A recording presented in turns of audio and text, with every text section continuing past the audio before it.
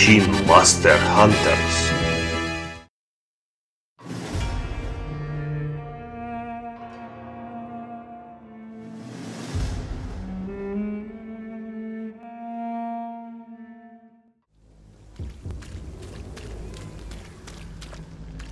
It's locked.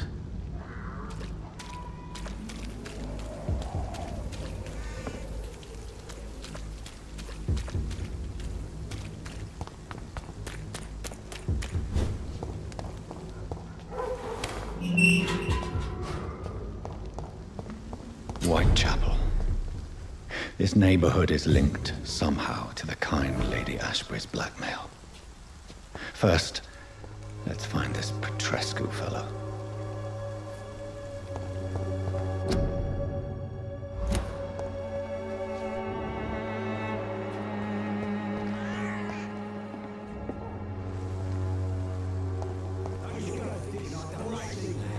Fuck you all!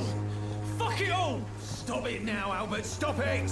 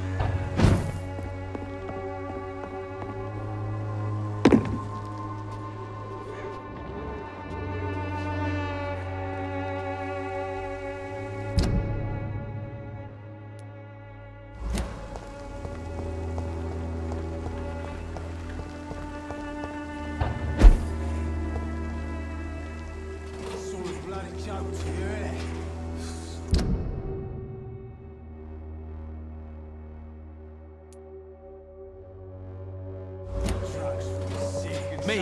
I'll not die in some pit. Are you all right? The bastard hit the wall next to me. I don't even know if he meant to miss. If you've been hurt, I can help you. I'm a doctor. Name's Albert. Remember it. Now bugger off. What happened? Did you really steal that man's medication? Hey, I didn't do anything. It ain't me. All right. Perhaps the poor drunk just confused you with someone else. Sod off, mister. You ain't got no clue what's going on here. Bastard was a soldier in the war, so now he's got the right to shoot me. It's true. I'm not familiar with this part of town. Perhaps you could help me. I said sod off. Go find yourself another guide.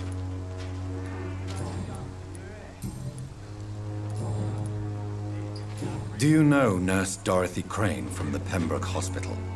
If you know anything about her, I'd appreciate it. Never heard of her. If she's pretty, I'll keep an eye out. Goodbye, young man. Me? I'll not die in some piss-stinking alley reeking worse than a week-old lavvy. What? Shooting a boy in the middle of a street. Not the best thing to do, wouldn't you say? What? You saw what happened? Who are you? I'm Dr. Reed, and I'd like to ask you a few questions, if you promise me to set your gun aside. No. Look, I'm not a violent man. I'm Benjamin Palmer, doctor. And no one can help me. Not even you.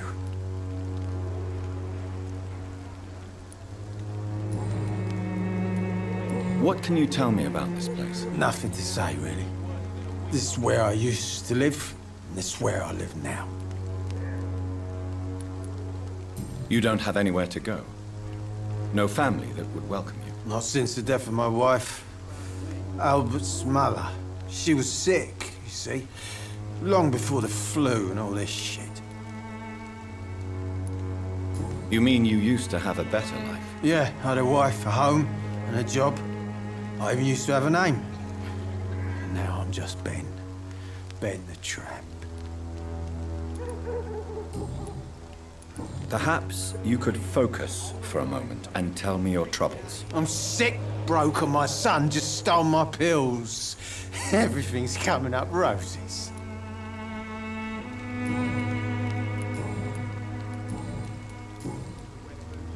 Whatever the boy did, I'm sure he didn't deserve a public execution. I swear I didn't want to hit him. It's just that I'm sick in the head, you see, and the boy just frayed me last nerve. What is it, Benjamin? It was the war, wasn't it? Your nerves are shot, aren't they?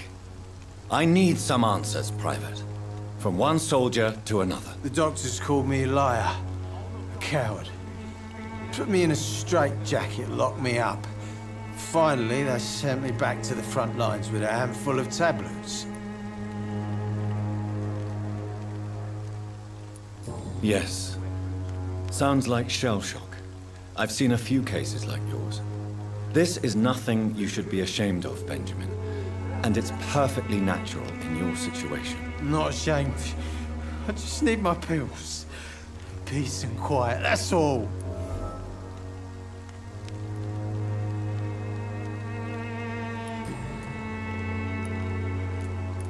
Do you know Nurse Dorothy Crane from the Pembroke Hospital? Have you heard anything? It's funny, I've been searching for her too. I need some pills. But the woman is a phantom, if you ask me. Really? And why is that? Word is she ain't real. She's a cover for some doctor who runs an illegal dispensary for migrants.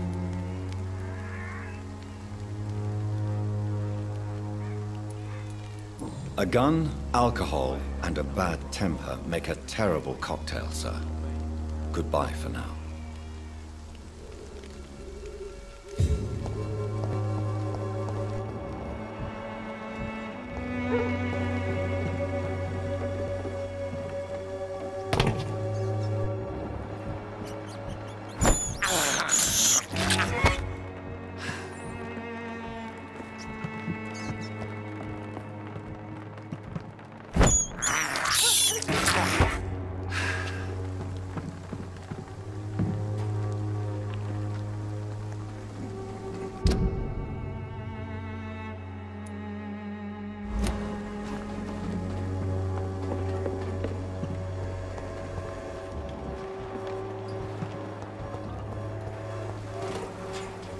Good evening, miss. Good evening, sir. Are you interested in a miraculous cure for this unknown and deadly epidemic? Actually, I am. Then you have come to the right place. The famous Swanborough cordial is all you need to help keep you in perfect health. Oh, really? Why didn't I hear about it during my studies? I'm Jonathan Reed, by the way. Dr. Jonathan Reed. Ah, my brother has spoken of your research, sir. I'm Loretta Swanborough, and it's always a pleasure to meet a fellow healer. Tell me, who intrigues you most in Whitechapel? The region itself is something to see, but I would say Camellia the mute florist who gives away her flowers. What do you think of the locals? Most of them are afraid or desperate. They all come to me eventually for my remedy. Is there anyone I should avoid? Cadogan Bates, without a doubt. The bloody bastard remorselessly exploits poor migrants as soon as they get here.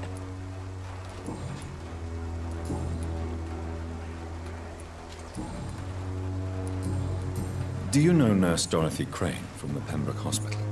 I'd like to know more about her. I don't like to talk about competition. Competition, you say? Never met her, but it seems she provides some sort of medical care to the poor. The whole thing has to be some sort of scam, if you ask me.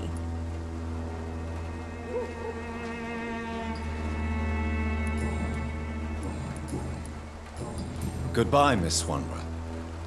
Perhaps we'll talk again. The Swanborough cordial can be the answer to all your problems. Boy. As long as you have the money. Good evening, Benjamin. Can I help you? I'm afraid not, Mr. Reed. A gun, alcohol, and a bad temper make a terrible cocktail, sir. Goodbye for now. When science fails you...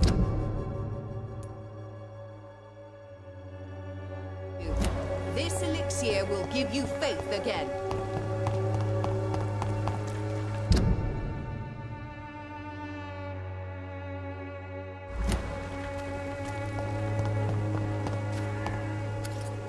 Good evening, Benjamin.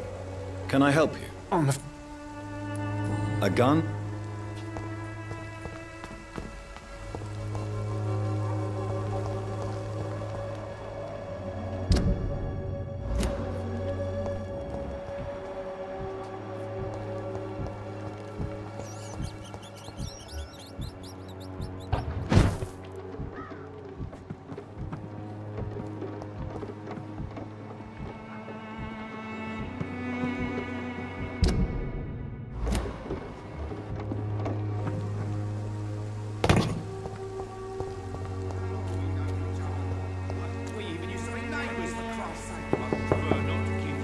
Hello, young man.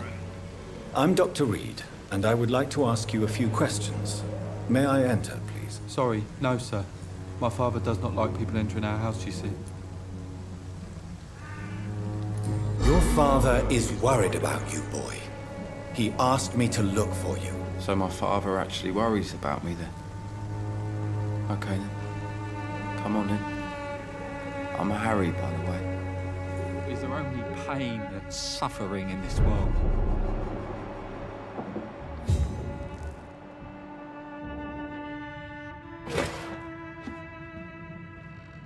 So, may I ask you a few questions? I'm not bothered. What could be worse? How do you feel? I'm fine. I mean, it's not easy every day, but I'm fine. I'm just tired of being sick all the time. If only I could be tough, like... Well, you know. Speaking of which, what can you tell me about your father? My father is an idiot who makes idiot things. That's all I have to say. Forgive my bluntness, young man, but you don't seem happy living in Whitechapel. Why should I? I never wanted to come here in the first place. It was my father's decision. And look around you. Does this look like a nice place to live? You have a roof over your head, a place to call home. Many people here are not as lucky, you know. That's exactly what my father says. Harry, you should be grateful for what you've got. But I wasn't even consulted when we moved here. If life here is so terrible for you, why don't you just leave this place? Have you ever spoken to your father about it? I don't go outside. It terrifies me so. I went outside once without my father noticing and I saw terrible things. Bloody and frightening things. So that's why you stay at home all day? For fear of the epidemic? I'm not afraid of disease or death, Dr. Reed. It's the living I'm afraid of.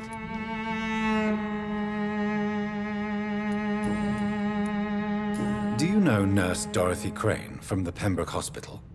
I'd like to know more about her. Yes, I know her. She came here to examine me when I was very sick.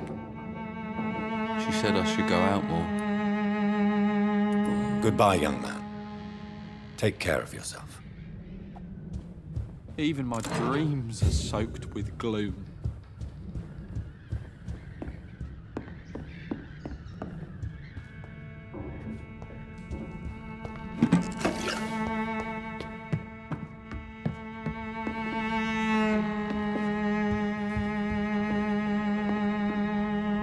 It's locked, all right.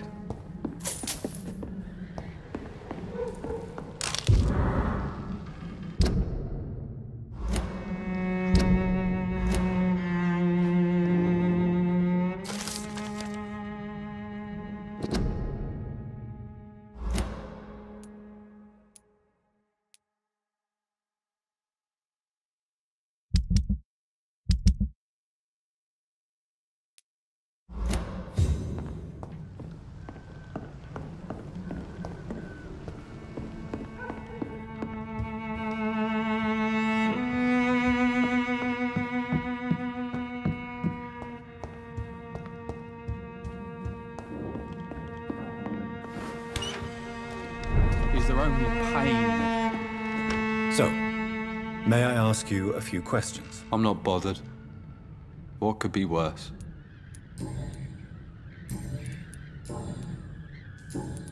Do you know Nurse Dorothy Crane? Yeah? Goodbye, young. Even my dreams are soaked with glue.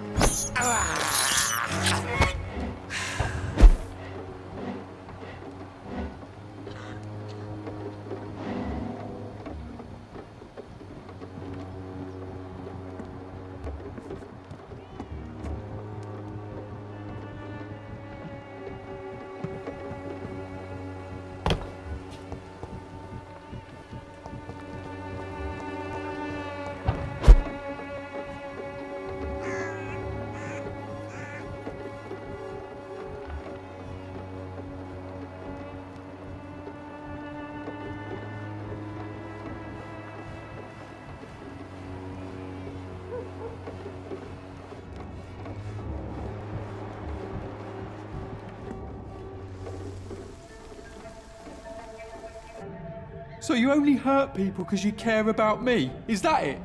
Don't be such a brat. I do what I must to provide us with food and medicine, that's all. Mum would never have let you bully an old friend like Mr. Lewis. Shame on you. Harry, I'm your father and I love you. But don't you ever speak to me like that again. What? You're gonna beat me too? Jesus. Give me patience.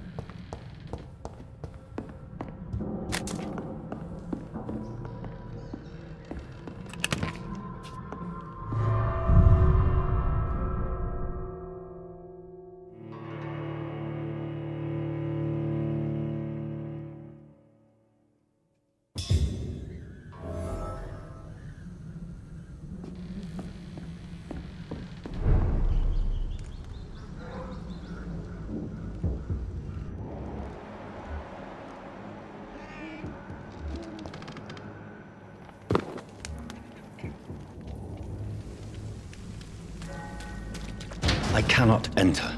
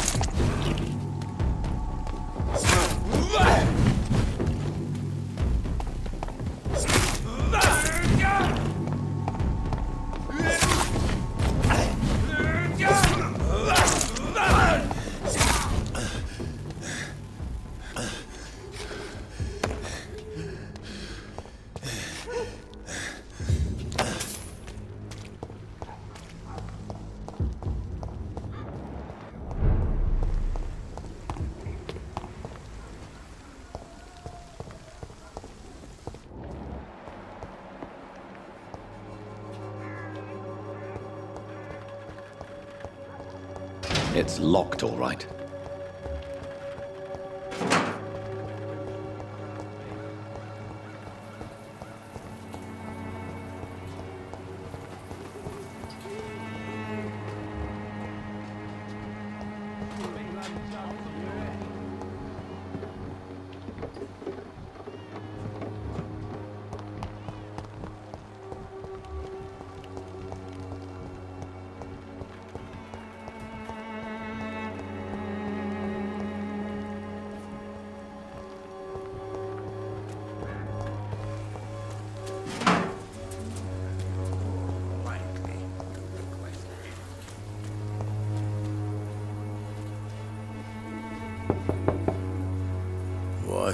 What do you want? Leave me alone. Good evening, sir. I'm Dr. Reed. I'm looking for Nurse Dorothy Crane. There is no Dorothy Crane here. Now goodbye. I'm afraid this medical leaflet says the opposite, sir. Really? Well, I'm afraid I'm going to close this door right now. Go bother someone else, Mr. Doctor. To enter that house, I must discover who this man really is. Maybe I could start by observing what he's up to.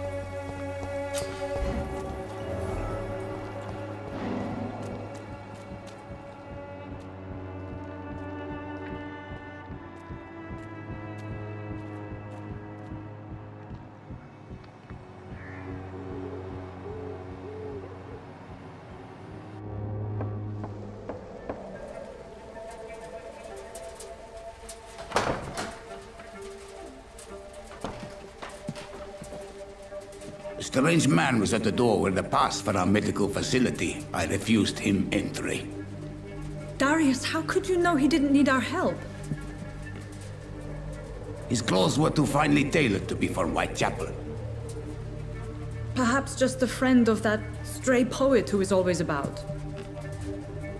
Richard Nethercott? No, not of the same cloth, this man. I suspect some machination from that journalist. Clayton Darby.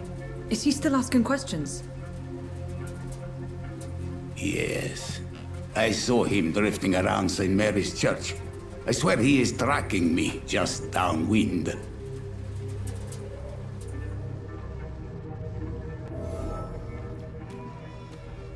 I must talk to that journalist or the poet. They must know about Darius. Nearby the church they just mentioned.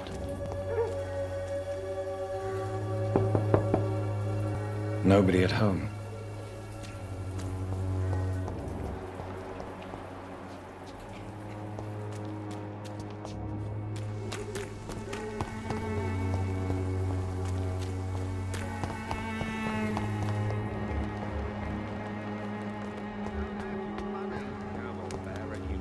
You play for peace of mind. Can't you just look the other way this week, Joe? Come on, we can sort it out, right? It's not my call, Barrett. You pay one way or another. Please, Joe. How long have we known each other? We even used to be neighbours, for Christ's sake. I prefer... Welcome, sir. Please, take a browse of my wares. I am Dr. Reed. I would like to ask you a few questions, if you don't mind. Doctor? Interesting. I'm Barrett Lewis. Usually I don't have time to waste with talk, but at this hour of the night I can hardly refuse. How is business around here? Business? I have no business. Between this racket, theft, and customers getting scared, I'm losing money every day. I see. Sounds like you blame someone in particular for your situation. It's no secret Joe Peterson spends his time harassing merchants. But with me, he's trying to put me out of business once and for all. As a merchant, you see Whitechapel every day. Have you noticed anything out of the ordinary recently? Well, you mean besides the epidemic, the war, and all the usual crap? As long as I can remember, this part of town has been a bottomless pit, and no sign of the bottom yet. Violence is increasing in the borough. Yeah. A few nights ago, some blokes jumped me. Came out of one of the condemned workshops. Fever, madness, something like that. Where did this happen? Why did you go there? In the closed workshops nearby. I worked there as an apprentice in better days. Now I only go to find trinkets or tools. Too bad I was mugged, though. There was good money in that little box of loot I lost. Have you been hurt? No, but that's only because I ran like hell. Those men were raving lunatics, I tell you. Not even able to speak anymore, just screaming.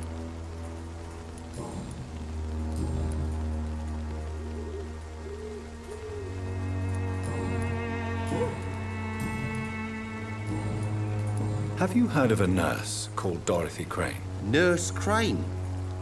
So the bitch really is a nurse, then? Always thought she was just some crafty foreigner, that one. Yes, she's a nurse, and quite a good one. What did she do to gain such notoriety? Dorothy Crane ain't even a real name. Something like Dorothea Craniu. Something like that. Came to England fleeing the war, I was told. That doesn't explain why she irritates you so much. Your precious Nurse Crane gives away medical supplies and prescriptions for free.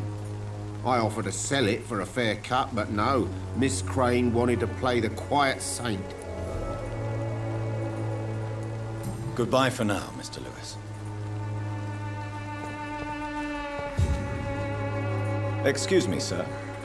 I have a few questions for you. Another journalist? I didn't answer the first one, so piss off! I'm not a journalist, I'm a doctor. A doctor, you say? It's quite a rare breed in this part of town. Really? But still, here I am. Dr. Jonathan Reed, at your service. I'm Joe Peterson to some, but Colossus Joe to most. And I don't remember asking for your service, sir. May I ask what you do around here? I do whatever I want, and sometimes even more. Now sod off. According to you, physicians are scarce in this part of town. Why is that? Not familiar with this neighborhood, are you? I guess your fancy colleagues are too afraid of being stabbed in the back. This part of town does have quite a reputation. Would you say it's justified? Totally. Look at me, for instance. I always look my opponent in the eye before knocking him out. How did you become the local bully everyone is afraid of, Joe? There's no pride in roughing up poor bastards. But this is the only job I've found. And it pays well, too. A job? So you're racketeering for someone else? I got enlisted by the Wet Boot Boys, a gang from the docks. I'm their muscle for their dirty work. Most people don't become thugs when unemployed. This is a choice you made. I don't care what you think, sir. I do what I have to do for my own reasons, and that's that. I'm not sure Mr. Lewis would agree with your by all means necessary philosophy, sir. Oh, do you really think he's the poor victim here? Barrett can be as sneaky as anyone. Long ago, I even called the bastard my best friend.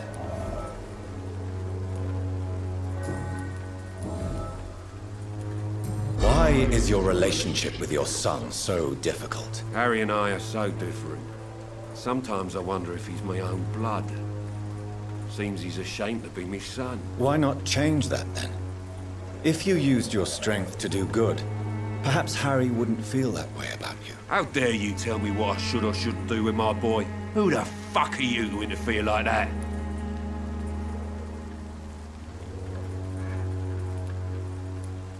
I mean no harm to your family. But if you want my advice, this is no place to raise a child. No matter where we live, Harry will always be sick and frail. At least here, I'm respected. And no one will ever dare touch him. Harry doesn't seem happy living in Whitechapel. Why did you make him come here? I've always put my son's interests above everything else. Whatever he may think. Our house is small but affordable. The walls are thin, but the door is solid. You really love your son, don't you, Mr. Peterson? He's my pride and joy. Even if he hates me for the choices I make and pushes me buttons more than he should. Do you have any regrets? Only one. Not to have my beloved wife by my side. She died when Harry was little. My sweet Jane. She gave the boy confidence. Since the criminal nature of your job means you could be arrested, are you not afraid of what would happen to your boy if you were? No one will ever take my son away from me. If that ever occurred, I'd hunt the bastard down and rip off his head with my bare hands.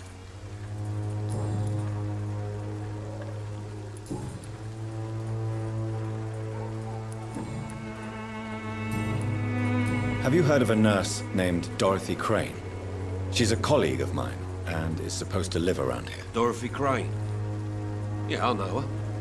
One of the few good souls who dare to help the sick around here. Could you please tell me more about her? She's a nice girl. Tries to help the migrants. I offered to give her a hand, but she said my reputation would attract too much attention. Goodbye, Mr. Peterson.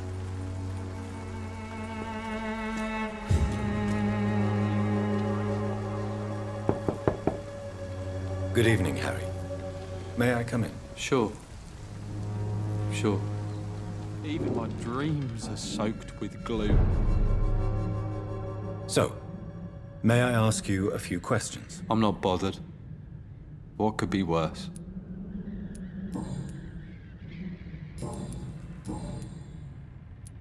You and your father have a difficult relationship, Harry. Tell me, did he ever hurt you? No, never. My father can be brutal and rude, violent even. but he never touched an hair on my head. What is going on between you two, then? It's his job, if you can call it a job. He bullies people. Men and women we know, like poor Mr. Lewis. It's just not right. Your father and Mr. Lewis used to be good friends. What happened, Harry? I was young then. I don't remember Mr. Lewis ever coming back again after my mother died. Or was it after my father started bullying him? I don't know. Have you tried speaking to Mr. Lewis about it? I don't go out often, but yes. And he scolded me and told me to leave him alone. I guess my father frightens him too much. But you are not responsible for your father's actions. Am I not? Dad always says that he joined that gang for my safety. So if I wasn't born, people wouldn't be worrying about Colossus Joe. Goodbye, young man. Take care of yourself. Even my dreams are soaked with glue.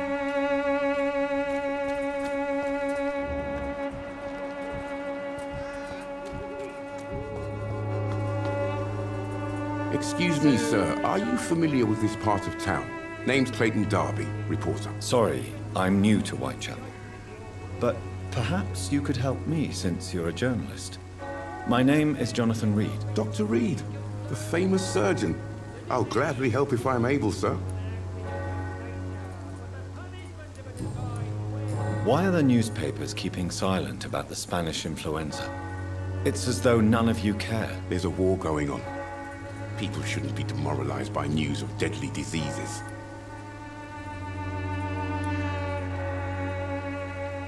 It's a disgrace.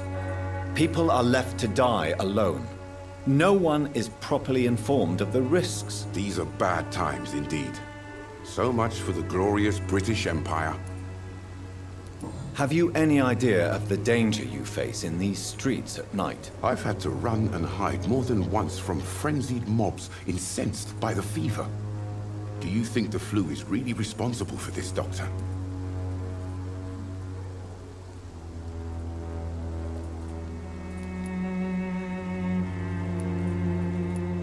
I'm convinced there is more at work here than a simple epidemic. Really? To be honest, I could say the same. Some of the sick I saw or heard of. My God, what happened to them?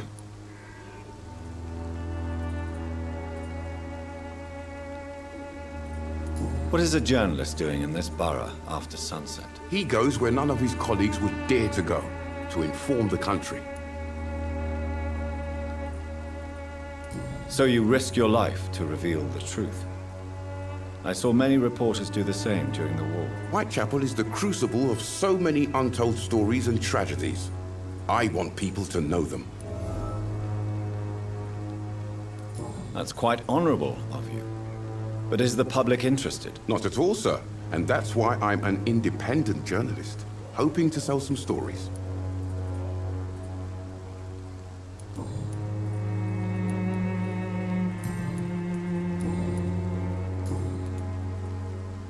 I heard you're investigating an underground medical dispensary in Whitechapel. What do you know about it? Not much, I'm afraid. They are wary of strangers, and I'm not really an acquaintance of theirs. Why do you care?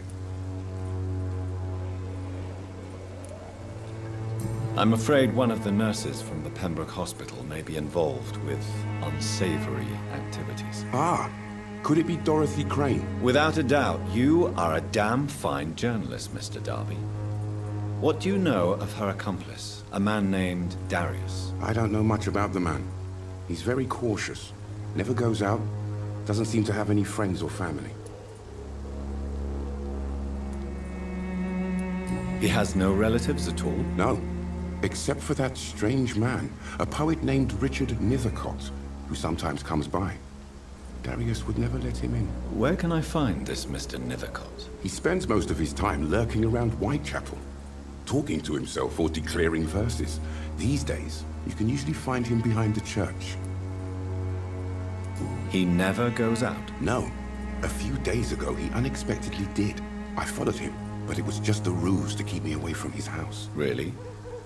How do you know? He went to the nearest mailbox, but just before posting his letter, he ripped it up and threw it away.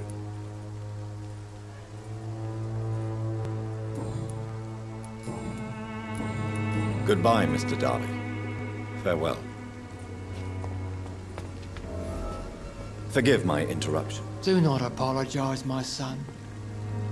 Father Tobias Whitaker is always happy to teach mortals about the incoming Armageddon. I am Dr. Jonathan Reed, and I just have a few questions. A scientist? You are much more lost than I thought, my son.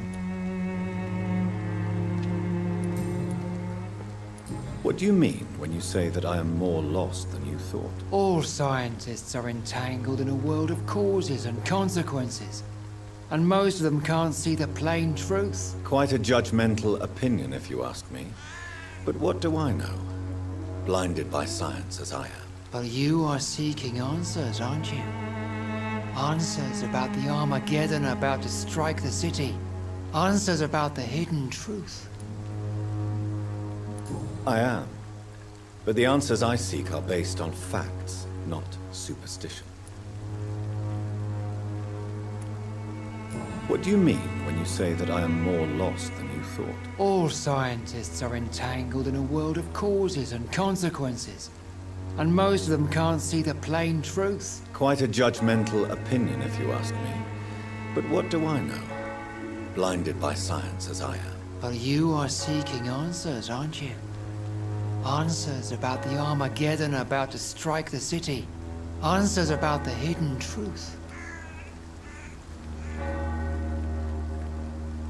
Well, I suppose I can spare a few minutes listening to your so-called truth. As a doctor, you must be aware of the decimating epidemic.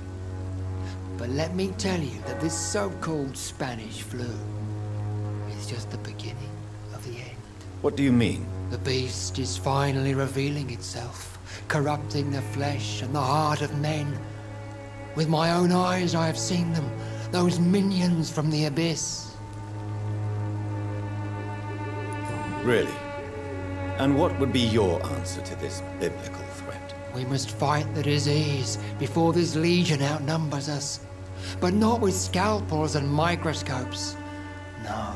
What is left then? Cleansing fire.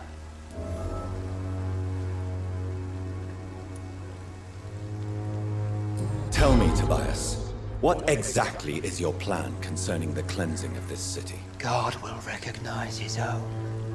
More than once this city has risen from the ashes, hardened and purified by the flames. Purification by fire has proved useful, but where do you stop? Burn the clothes? The buildings? The corpses? Worse? Your lack of faith is predictable. But my task is to convince rational minds like yours to see the light.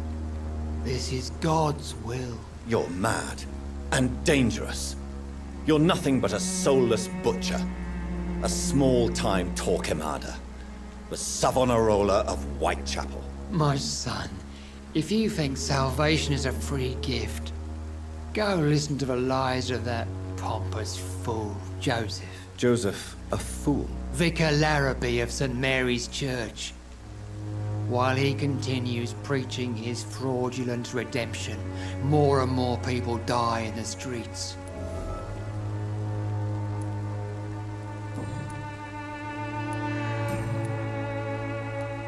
Have you any friends?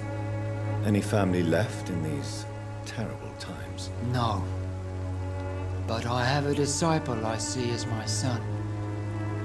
He is so devoted. I sent him to preach the good word in the heart of this corrupted city. Where did you send him? I sent Samuel to the Stonebridge Cemetery, where the pestilence and evil grows night after night. You sent him on some preaching crusade during the epidemic. As a true believer, Samuel will fear no evil while he walks through the valley of the shadow of death.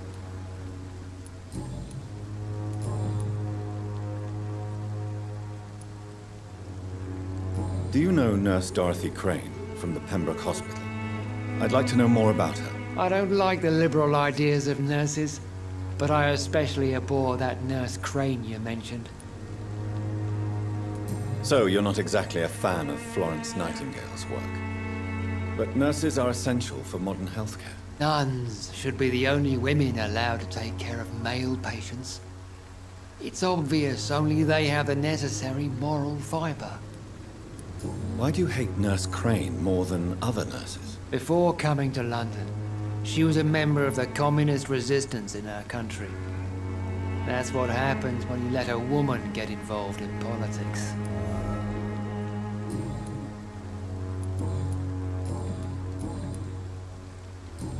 I have heard enough for tonight. Goodbye.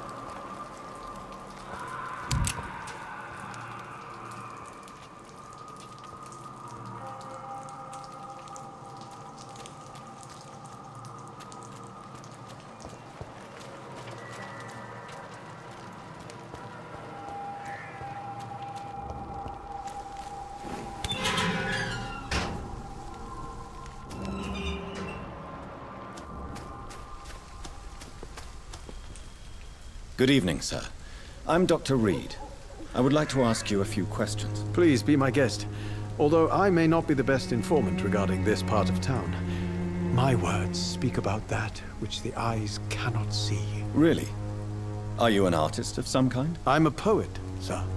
Richard Nethercott, at your service. May I ask what you're doing at this hour of night, sir? Do you live here? Not at all. I'm just enjoying the pleasure of a quiet walk. Though night talks are always preferable, if you ask me. Especially with strangers. But are you not afraid of the epidemic? Oh, why should I? I see some equity in the Spanish flu. No flesh should be saved, say the scriptures. Good or evil, rich or poor, all are equal in the eyes of the flu. If you say so. But as a physician in a time of epidemic, I must caution you to avoid unnecessary exposure, sir. Thank you, Doctor. But we both know the seeker of truth has to go boldly where the weak dare not.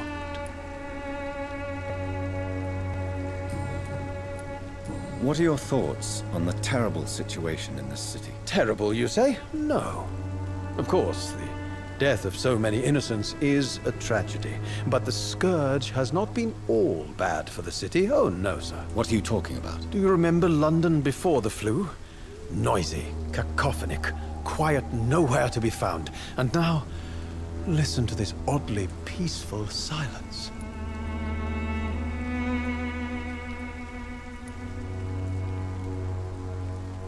Yes. The enjoyable silence of the grave. You have a unique perspective on the situation, I must admit. Most people fail to understand my perspective. I don't blame them. But how could I call myself a poet if I veiled my feelings?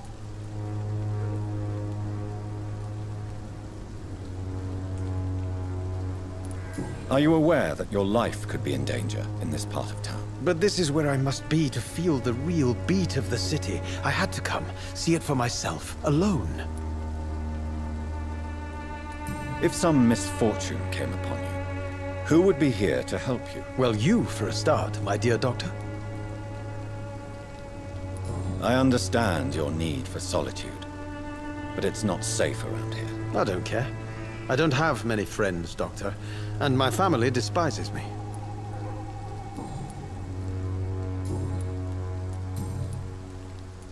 Tell me, Mr. Nethercott, why seek inspiration in Whitechapel? The place is not beautiful per se, but how to explain it? Stirring and challenging. Do you not think it a little morbid? On the contrary, sir. Whitechapel is full of life, full of beauty. Just like my dear muse, the wonderful Camellia. What can you tell me about Camellia? Not much, and that's the beauty of it. She can't speak, you know. She's a locked mystery who exhales kindness and sweetness. Perhaps you're just afraid to find out the truth about your muse. One day, perhaps, I'll ask her to come with me. But will she still be my wild flower of Whitechapel if she moves uptown? And have you ever tried to learn more about her? Where she lives? How she survives? Whom she may know? Maybe I prefer she remains an enigma. Reality can be so dull, don't you think? In what way, exactly? The struggle by gaslight, the barren smiles and the arid hunger under the rain. If you say so. Such vibrant antagonism and vivid paradox. The stripped humanity raged across each street. Vivid, of course, yes. And what about the poignant distress? Oh yes, the poignant distress. You see what I mean, don't you? That's what I want to write about, and that's what Whitechapel is made of. May I ask you a few questions about the district? Extraordinary part of town, is it not? I'll be glad to help you, if I can. I'm looking for Dorothy Crane, a nurse who lives in this vicinity. Dorothy Crane. Oh, I love the name. The Crane of Whitechapel. Sounds very mysterious. But, sorry, no, never heard of her. What can you tell me about an old man called Darius? Darius Petrescu? Yes, I know him. At first, I thought he was only a small publisher. I invited him to publish my work, but his reaction was pretty clear. Not interested in your talent? Darius is an old political activist who takes delight in printing tracts and lampoons. Those communist activities only require mediocre writing skills. I'll leave you alone, sir.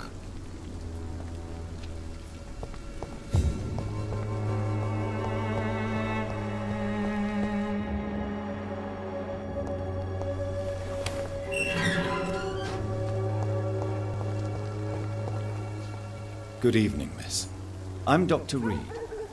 I'd like to ask you a few questions. I know what you're thinking. A tall stranger who meets a girl in the street at night. It reeks of the penny dreadfuls. But I mean you no harm, truly.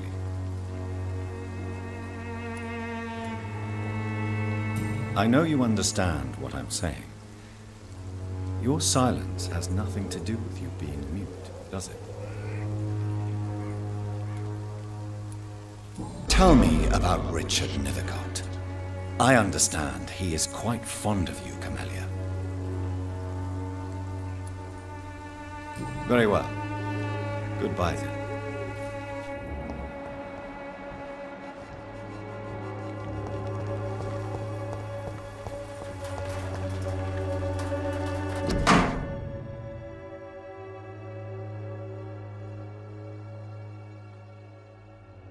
The content of Darius' letter to his children could give me more leverage to enter. Darius is a bit less of a mystery now. It should not be that difficult to incite him to let me in. It's locked.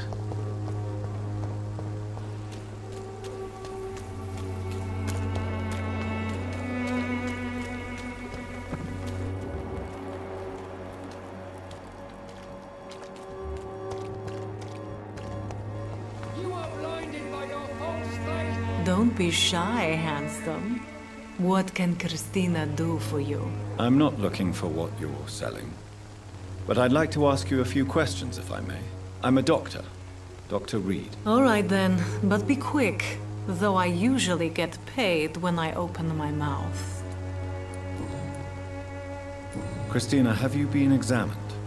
The epidemic is spreading fast in London, and you could be exposed. Or expose others. I don't like doctors or hospitals, but I don't like you asking questions. Considering your line of work, I assure you it is only a matter of time before you have health issues. If it is going to happen, it will happen. Right now, I need money. That's what's important. You can put your own life in danger. That's your decision. But what about your clients? If you're contaminated, you will put them in danger too. And you think that would worry me? If you knew the men I deal with, their health would not be what you'd worry about. Clayton Darby claims he will expose the crisis in Whitechapel to all of London. Do you believe him? I believe Clayton's courage will erode with time, until he finally leaves Whitechapel to start another fight somewhere else. Why this skepticism? How can you speak about starvation if you've never been hungry? Or about poverty? Or anything else you have never suffered from? Are you talking from experience? I've seen your type come here to get a good fuck in a cheap room or a dark alley before going back to their fancy houses in the West End.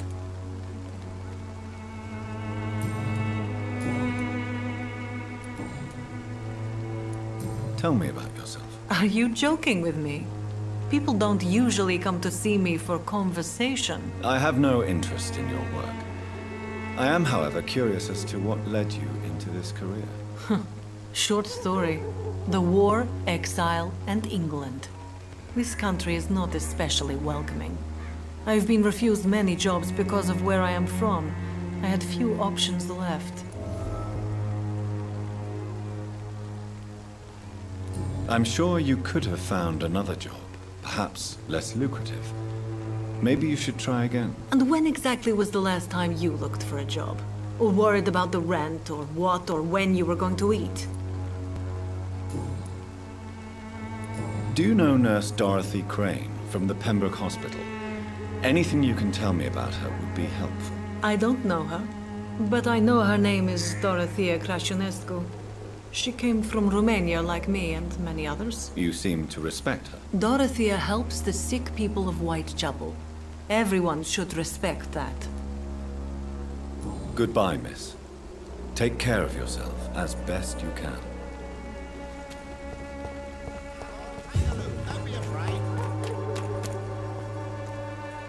Fancy buying something, sir? You never lose your focus, do you?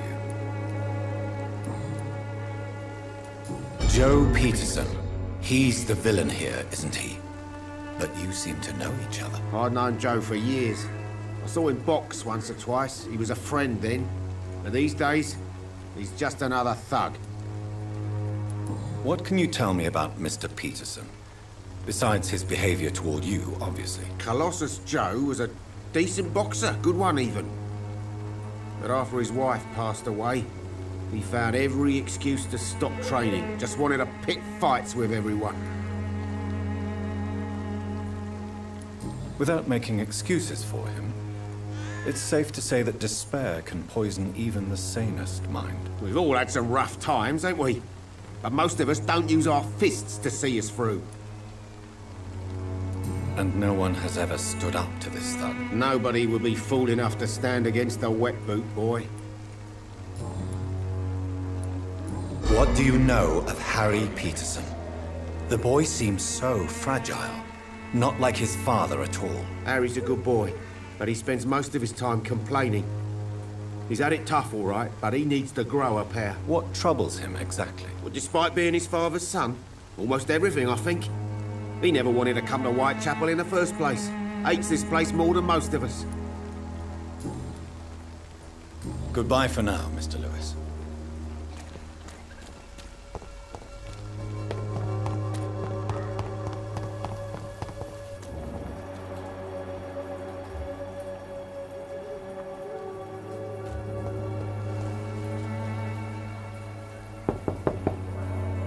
Mr. Petrescu, just 1 minute, please. You again? Go away. Sir, wait. Stop this nonsense. I know Nurse Crane is here. Shall we speak man to man, you and I? All right. Speak up. Don't you see we're on the same side?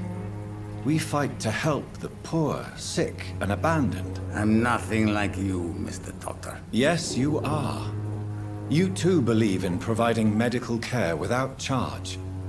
You know what we have to sacrifice to make the world a better place. I have to admit your words have conviction. All right, I'll let you see Dorothea. Don't make me regret this, though.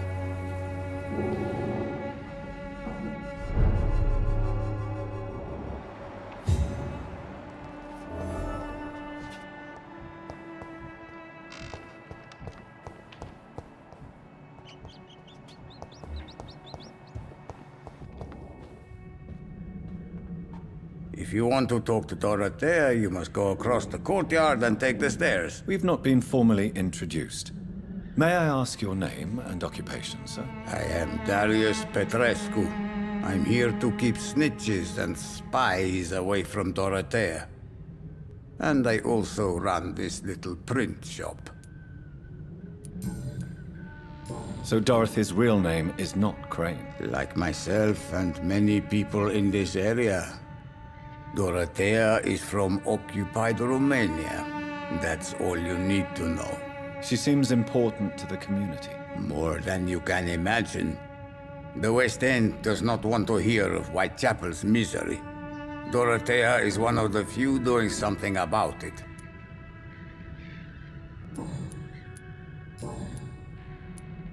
Do you have any family left, Mr. Petrescu? Children or grandchildren? Who knows?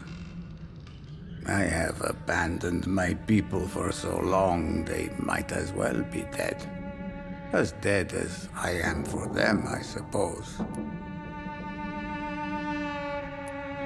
Don't be embarrassed, sir. If you must know, my own father disappeared many years ago, and I forgave him. It's quite awkward to talk about our families like this, but... Thank you, Dr. Reed. I appreciate your trust. This war won't last forever. Did you ever think of returning to your country now it's free? No. I have taught strength and determination to my sons and daughters. I'm an old, dying man who only has memories of better times to cherish. How did you meet Nurse Crane, Darius? Why does she trust you? I'm her oldest friend in England. Dorothea and I share many ideas about this country and about the country we left. You mean occupied Romania, don't you? Even if not directly, I fought against your enemies. Really? Then perhaps you have more in common with Dorothea than meets the eye, Dr. Reed.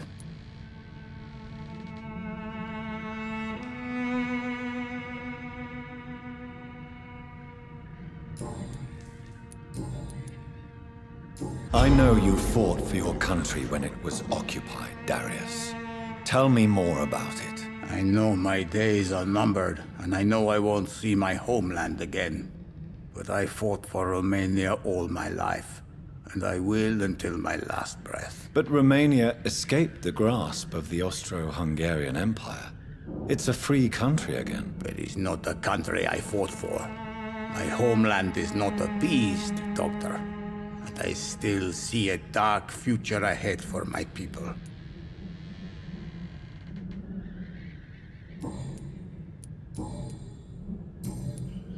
Goodbye, Mr. Petrescu.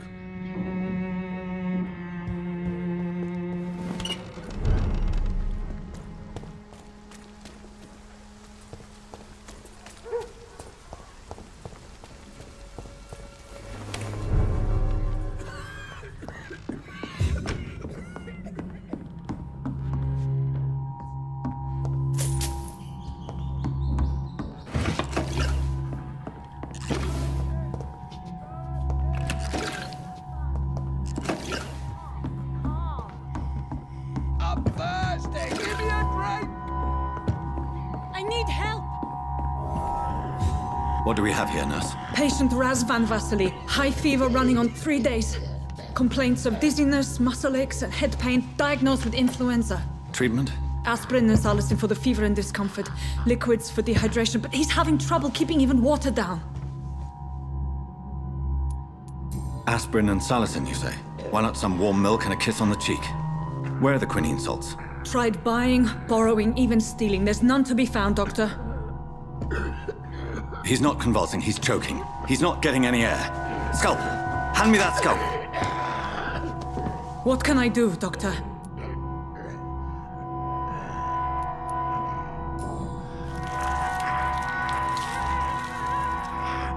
I need to perform a tracheostomy. Short pipe. That rubber tube will do. We're going to cut a passage for air through the neck. Yes, Doctor. He's breathing again, but he's coughing up blood. Internal hemorrhaging. I need to make another incision into the chest cavity to drain the fluids from the lung. Prepare another tube. A thoracostomy? Doctor, we've nothing to fight the infection. We need an aseptic environment. Don't question me, nurse. I need a drain. Now. Yes, Doctor.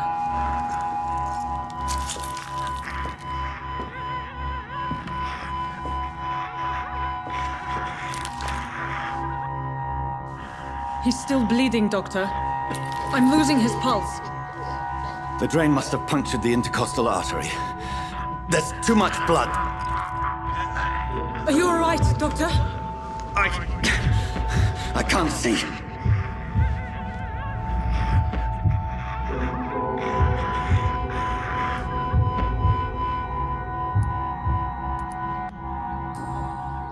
Yes.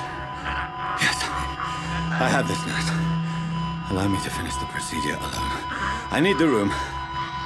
I'd prefer to stay and see this through. This is my patient, Doctor. I have needle and thread for stitching the wound.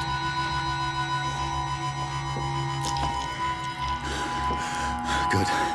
The stitches are holding. How's he doing? We're losing him. We've lost his pulse. He's dying, Doctor!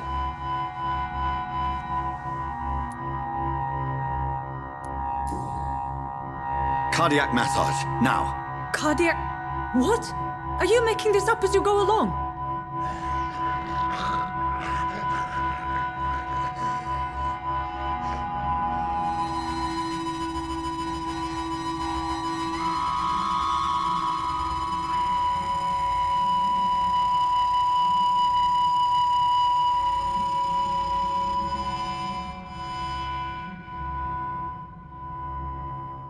We've lost the pulse. He's gone, Doctor. Nurse, we did everything we could. Truly? Everything you could? Is that how you'll report this in your log? Is this how the war went? Piling up one poor corpse beside the next? This was not an influenza-induced seizure. I've never seen symptoms like these on the continent. Neither have I. But the previous symptoms leading up to this attack were the same, indistinguishable from the epidemic. No. There was something more vile in these reactions. Something primitive. There have been numerous reports of mental breakdowns caused by the fever that accompanies the flu itself, Doctor. Yes, but...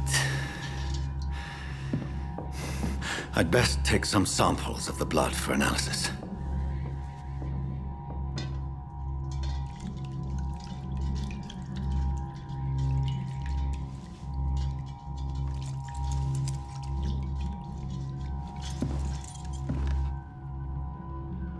I doubt you're here to test my bedside manners.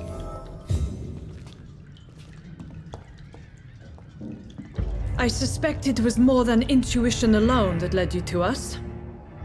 So, how might I be of service, Dr. Reed?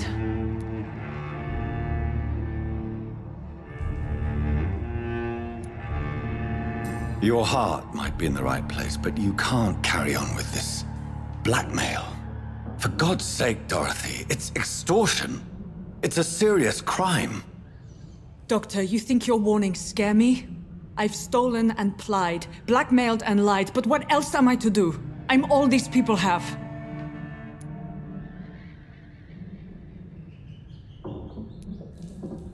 Dr. Swansea is a sensible and honest man. He wouldn't have refused your friend's care at Pembroke. It's easy for you to say, Doctor. These people cannot go to the police, nor to the hospital. They don't even speak English. They depend on me for everything. But why Lady Ashbury? Why her, of all people? She's pristine and proper, all right. But that she-wolf in sheep's clothing murders the poor for sport. I have her where she belongs, and I'll milk her for all she's got. You've convinced me of the sincerity of your actions and their noble justifications. But all the same, blackmail is a crime, and it will stop, Nurse Crane. So, are you going to turn me over to the authorities?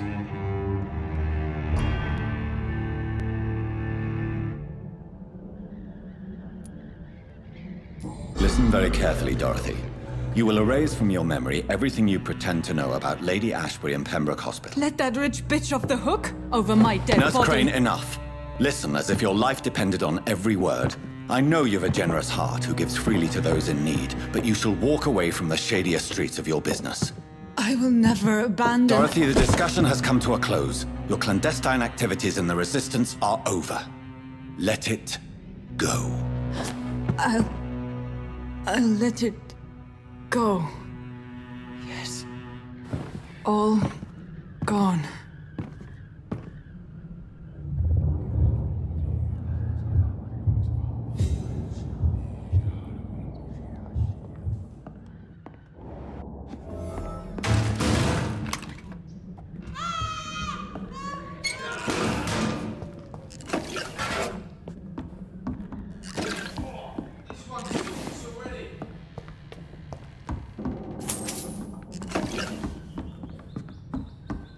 It's locked.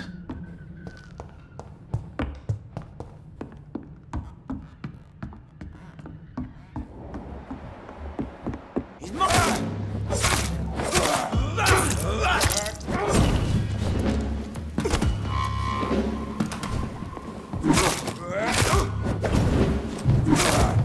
dead! Oh, that's gonna swim.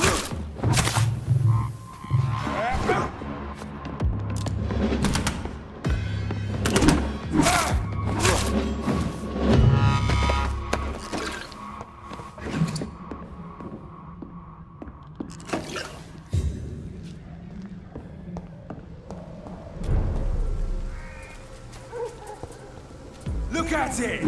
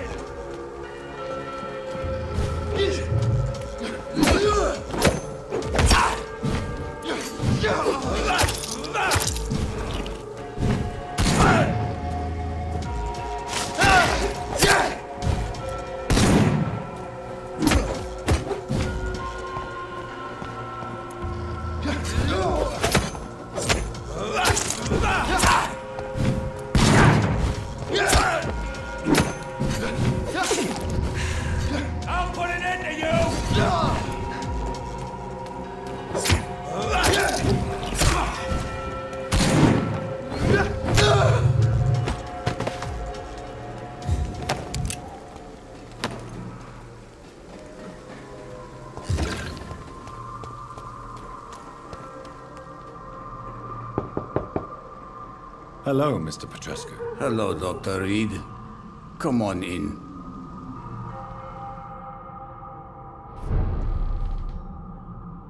Yes?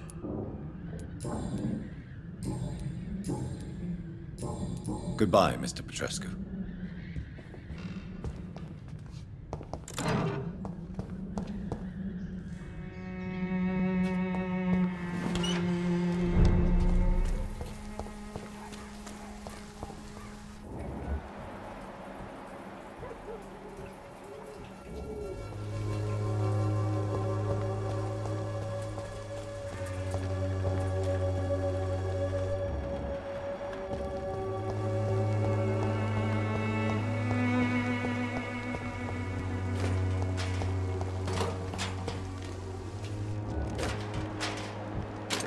It's all a bloody joke to you, isn't it? Stealing drugs from the sick and suffering.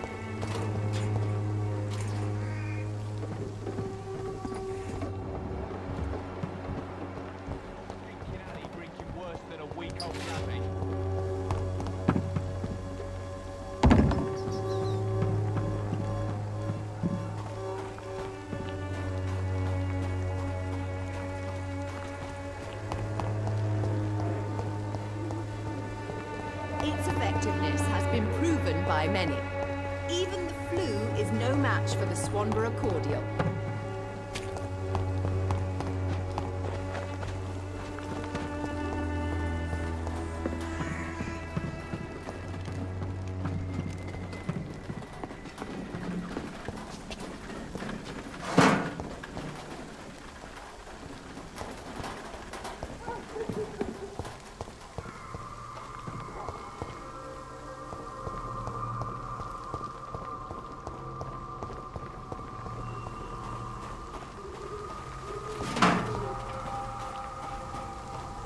I cannot enter.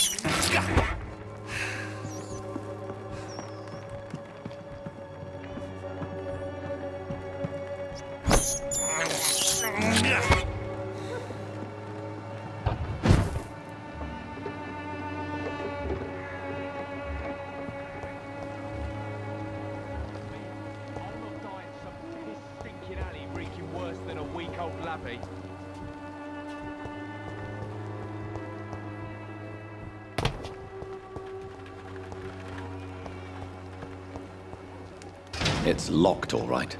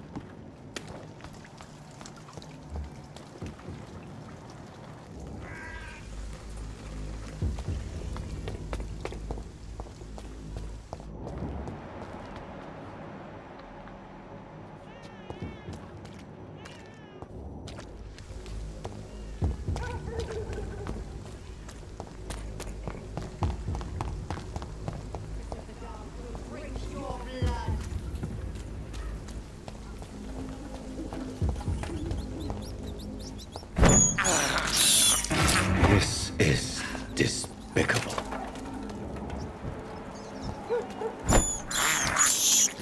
I have this thirst for blood.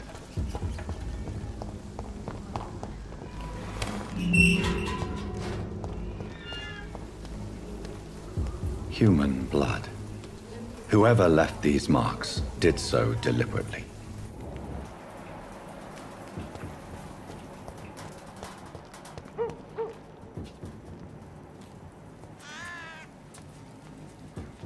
Kill it, boy!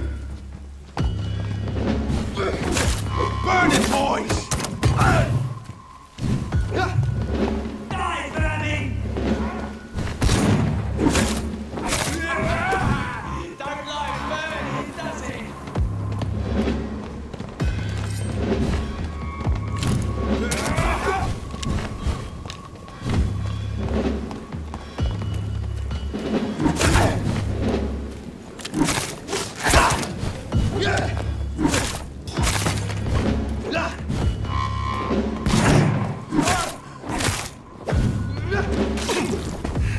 He's down! Finish it!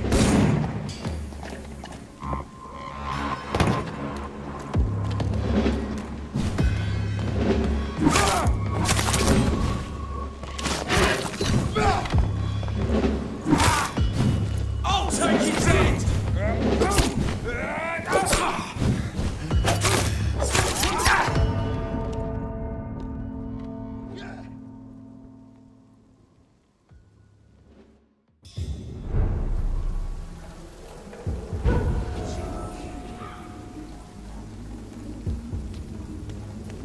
Human blood.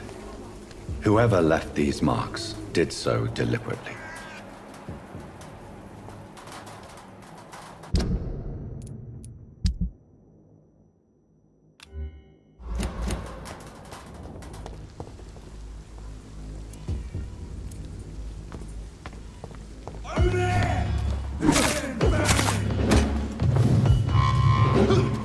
Cross the leech, boys!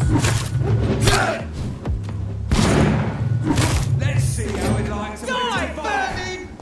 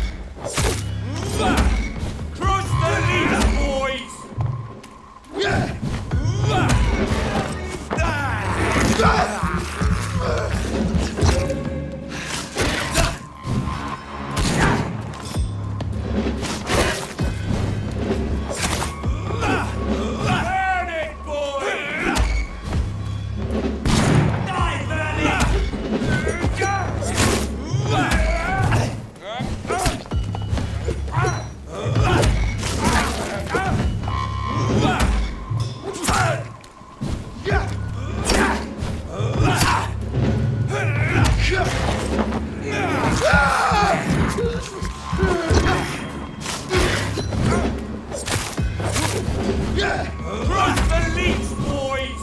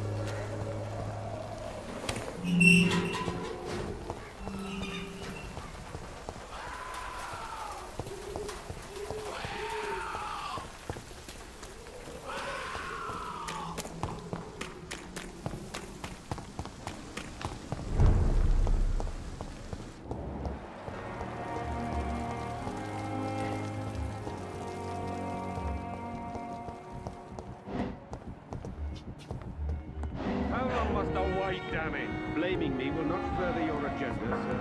How long's it going to take to fix me properly? A month? A year? You have the right to disapprove of our methods, and you will kindly apologize when you're feeling better.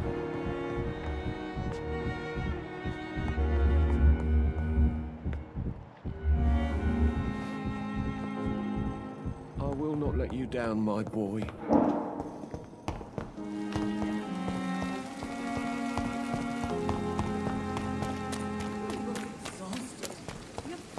Too hard. You don't have to bear the burdens of this hospital.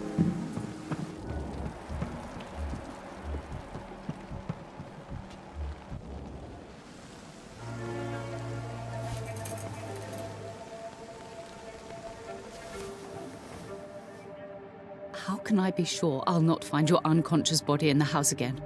I promise you, you'll not find my unconscious body. For God's sake, how can you say such a thing? How can you refuse to listen? I tried to warn you for so long. No, I won't let my only son die. You promised me you'll stay alive. Your son lied to you, like the whole world lies to us.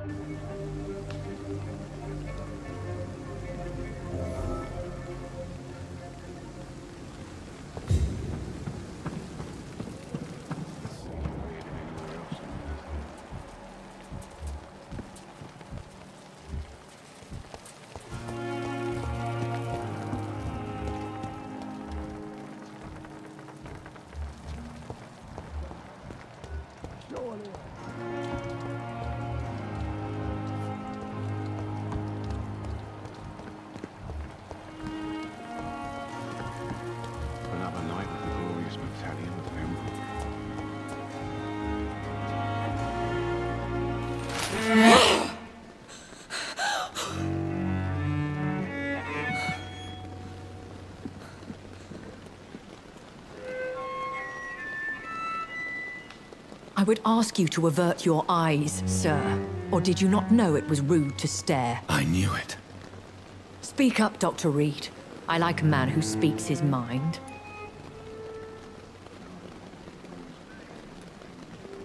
You killed him. He trusted you. And you killed him. Spare me your sarcasm, Jonathan. You are but newly born in this world.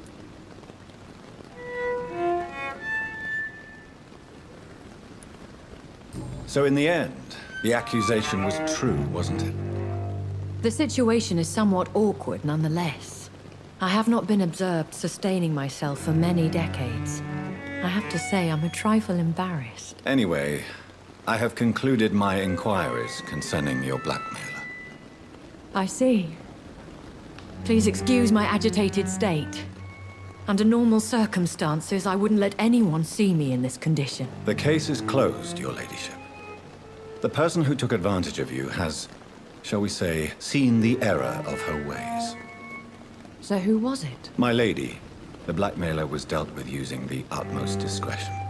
The culprit's identity is of no relevance. Thank you, Jonathan. That is exactly what I needed from you.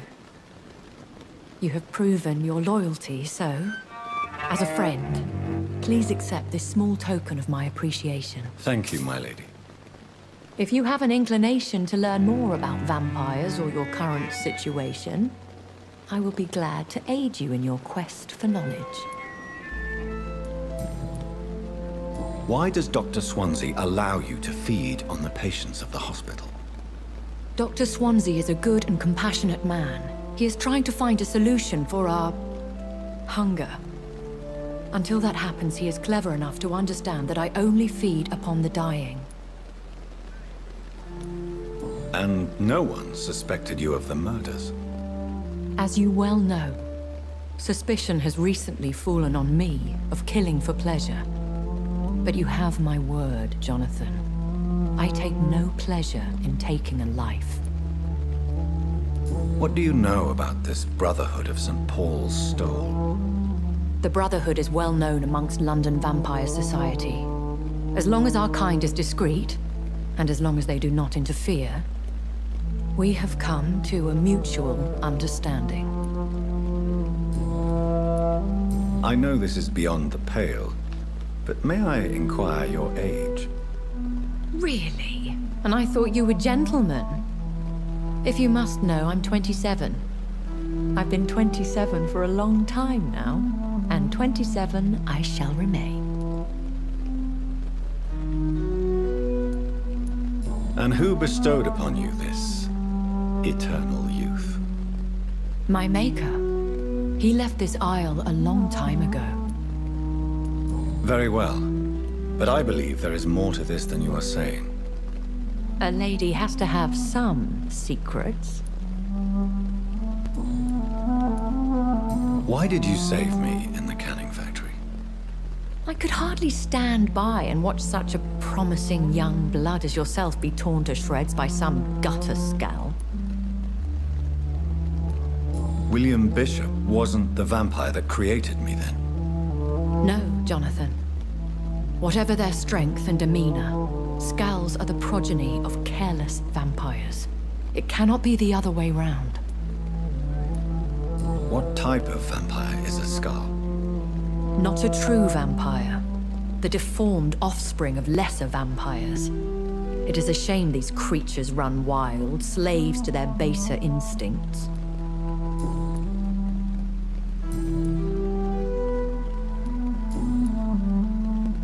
I've been away from London and England for 3 years. This isn't the city I remember.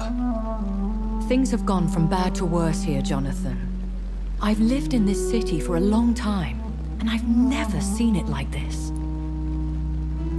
The Spanish flu has hit London that bad? Yes, but it's not just that. I've heard things. Things I've not heard for a very, very long time. There are whispers in the shadows. Something far worse than the Spanish flu is here in the city. What is it you fear? Fear has long since flown this form. But there is something malevolent circling us. I feel fear is merely waiting in the wings. Are there many vampires here in London? Immortals are of a rare breed, and we often tend to hide. But you may occasionally meet some of us at night. Do you know any of them? Have you an idea of the identity of the vampire who attacked me? You mean your maker? No, Jonathan, I have no clue. But I fear he or she is as careless as cruel. To let you discover your new condition by yourself. What do you mean? Every now and then, you may discover an immortal in the deep of the night. But we are a rare and reclusive breed. Our progeny is almost never accidental. Will they all be as affable as you, my lady? I do not see why not. But remember, even the shark smiles before he bites. That sounds like a lesson from experience. Vampire politics are as intricate and sometimes tedious as a game of chess in a gentleman's club. I've learned from experience it is best to decline to play.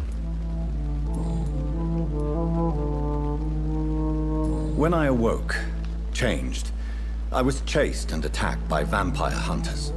Prepared and well-trained. Though I can't be certain, more than likely it was the once glorious Guard of Priwen. Once glorious, but still dangerous. They have seen better days, but all fanatics are dangerous. You would be wise to stay clear. They are sworn to destroy our kind. You make them sound like some sort of cult. More a society, and like all the best ones, a secret society. I thought them almost gone, but it seemed they have been recruiting.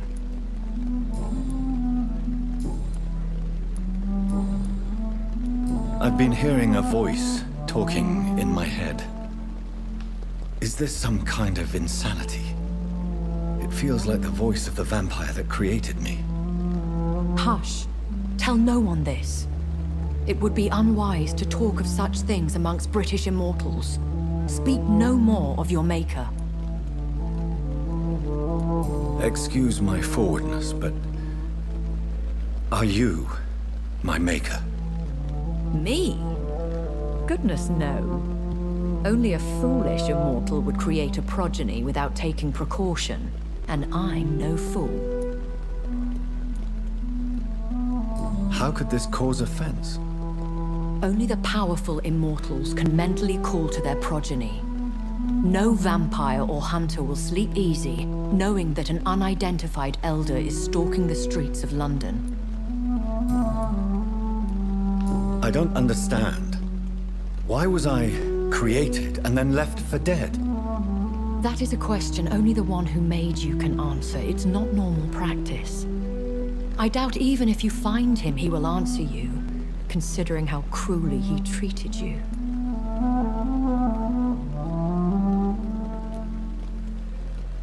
So me being a vampire could have been a mistake? I very much doubt it, Jonathan. Contrary to the legends, it is not as simple to make another vampire by just biting someone. I'd like to avoid creating another vampire by mistake anyway. Tell me, how is it done?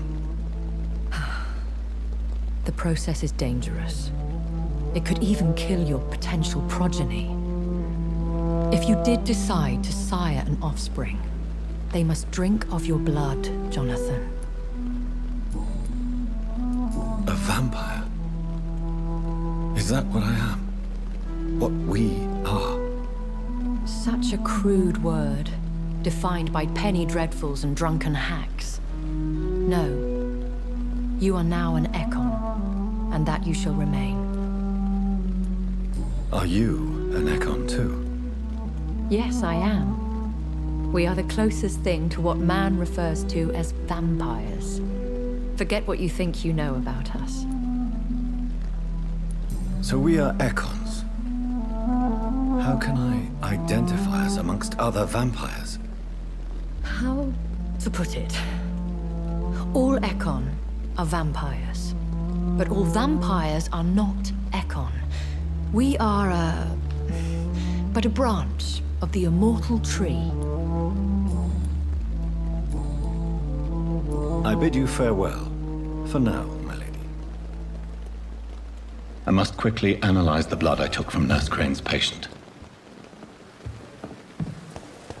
And I thought last summer's epidemic was difficult.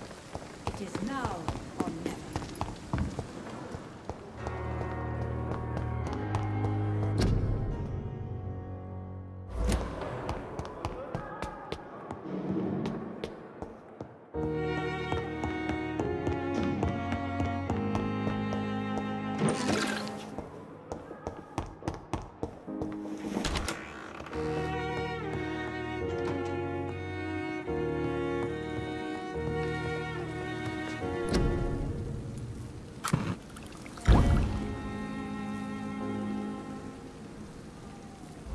Razvan Vasily was infected by Spanish flu, but also has the highly unstable blood of the Scowls.